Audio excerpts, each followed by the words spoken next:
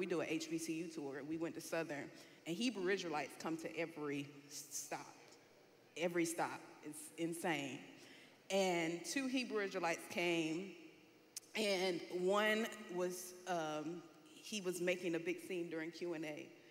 And then he stormed out because he didn't like the response. But his friend that was there, his tears welled up in his eyes. And he said, why are my people suffering like this? And I stopped seeing them as an adversary and just a brother wrestling with the problem of evil. That he was just trying to make sense of the human condition of black and brown people being shot down in the street. And the only conclusion that made sense to him was that we were cursed. And that he had to fulfill the law to get from under the curse.